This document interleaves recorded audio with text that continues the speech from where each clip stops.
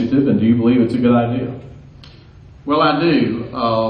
Fundamentally, I feel like that sales tax is the fairest and best way to generate revenue. Certainly in this particular thing, there's always something on the SPLOST issue and on the referendum that's not favorable for everybody. Everybody doesn't like some part of it, and I agree with there's parts of it there that I don't like. But fundamentally, I do believe that from our use and for what we can do in our county for raising revenue, doing it through the purpose of sales tax is the best way to do it. Otherwise, it's going to have to be done through property taxes if the revenue has to be raised.